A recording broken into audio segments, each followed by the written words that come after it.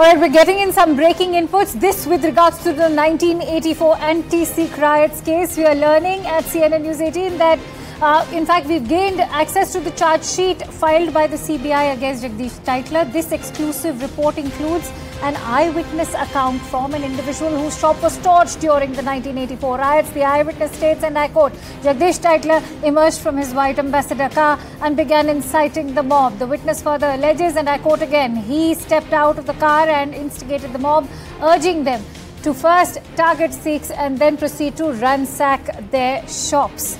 This is the latest.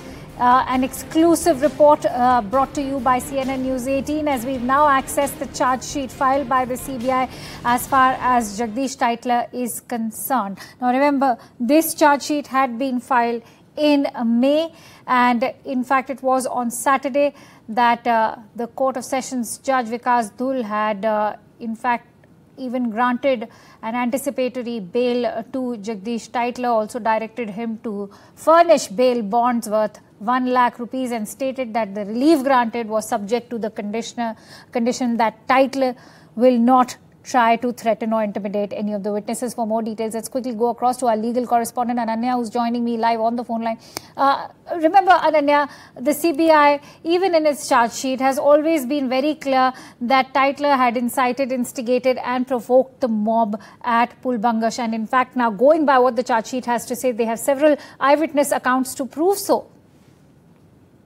Well, in fact, definitely, there are various eyewitness accounts that are there in that particular charge sheet that's been filed by the Central Bureau of Investigation in this particular case. But very, very particularly, one of the statements of the witnesses, which we won't be naming because, this is a matter of investigation. And in fact, this is a crucial record. So we'll not point out the name of the witness, but I can surely tell you about the statement that that person is.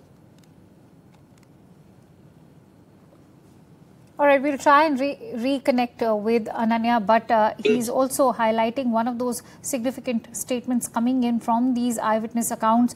Remember, on 26th of July, the Court of Additional Chief Metropolitan Magistrate had also taken cognizance, saying that there's sufficient material available on record. Ananya is back with us. Ananya, please continue.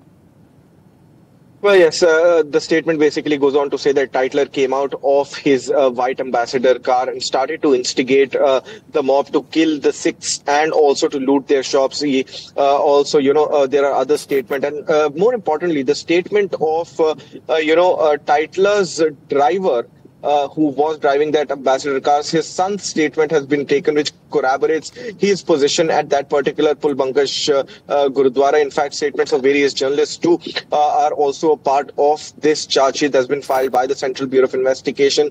The conclusion of the charge sheet goes on to read that Tytler was present near the bangash gurudwara. He instigated the mob and was a part and parcel to that unlawful assembly that existed at near the bangash gurudwara and conducted rioting, violating the prohibitory orders and burning, which basically resulted at the end of wherein the bangash gurudwara was actually burned down completely. So this has been the charge of the Central Bureau of Investigation. We saw how, in fact, there was a massive protest outside the Delhi's Rouse Avenue court today when Tytler was being, Tytler appeared before the court of Vidhi Gupta Anand, and in fact the people, the victims of the 1984 riots, have been demanding justice, have been seeking for justice almost 4 decades now. Still they are in hope that justice would be provided, and this charge sheet has been filed by the Central Bureau of Investigation.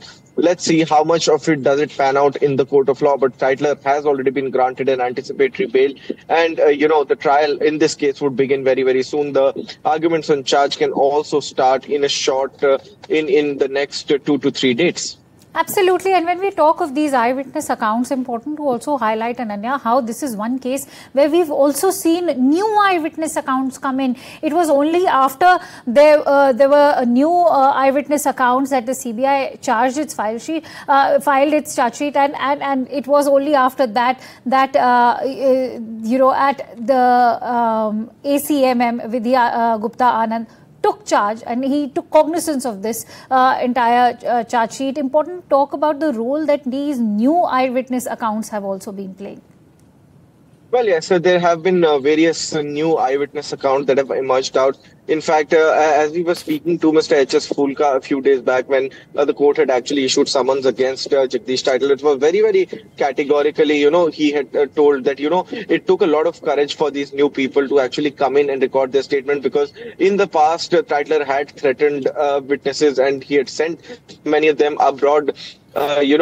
Is what the charge of the lawyers of the victim was. And in fact, that has been the contention before the court as well, that they've placed the same before the court when the anticipatory bail of Tytler was being heard. But very, very categorically, now this charge sheet, if at all it reaches to its conclusion and, the eyewitness accounts remain the same and the court believes that, there is a strong case, Tytler might be in a lot of trouble, though he has been granted an anticipatory bail in this case. But the trial of this case is yet to begin. The statements of the witnesses yet to be examined. But before that, we have to also remember that this charge sheet comes almost after 39 years and after filing of 3 closure reports in this particular case. So there is a change of circumstance that has come in. There is the Central Bureau of Investigation, first files 3 closure reports, and now finally a charge sheet comes in where Tytler is made an accused. Statements are used, various electronic and documentary evidence is also, taken on record in order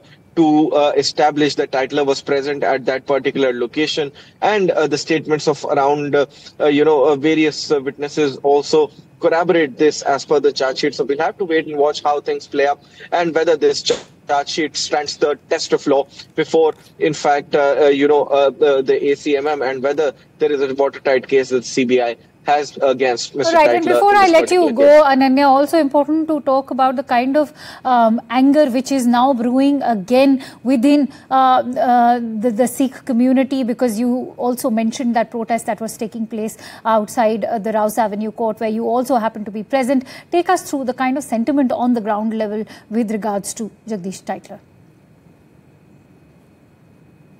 A lot of anguish, their eyes filled with tears, and they had a lot of anguish in their heart while they were protesting against Jagdish Tytler. We saw in the morning, and while I was reporting from outside the Rouse Avenue court, our viewers also saw those visuals. Those visuals where, in fact, almost everybody was crying and was asking that this man should be put behind the bars. But what would happen is something that we'll have to wait and watch for. All right, many thanks.